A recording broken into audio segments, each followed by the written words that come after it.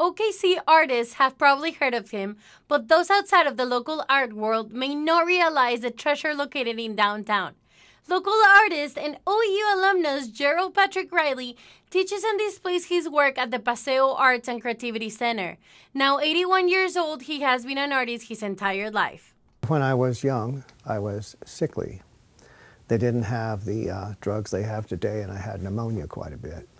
So my first 10 years, I was at home a lot, being sick, and I needed something to do. So I worked with clay, I drew pictures, and I made art when I was a child. That's all I did. As a professional artist, Riley internalizes the culture of his native Oklahoma and expresses his inspiration in the form of masks. I thought, what could I do in Oklahoma that fits an Oklahoma kind of consciousness? And I was raised in Ada, Oklahoma, so I chose leather.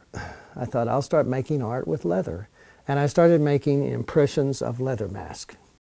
A lifetime of leather work has made Riley a successful and renowned expert in the art style. He really has a kind of a fan base on the down low here in the Paseo. There's a lot of our artists that know him personally and are just really excited to have an opportunity to spend time with him.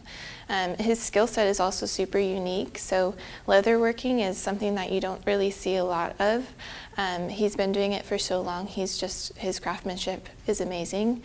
I don't know if he mentioned to you, but at one point he did make a mask for Lady Gaga. But despite nationwide renown, Riley loves living locally and sharing his passion to the community by teaching art classes. He is somebody that is really excited about teaching art. He is somebody that knows a lot about teaching art as well, and so he's kind of an expert. He makes it seem casual and fun, but really he's got a lot of knowledge to share. Art is for everybody.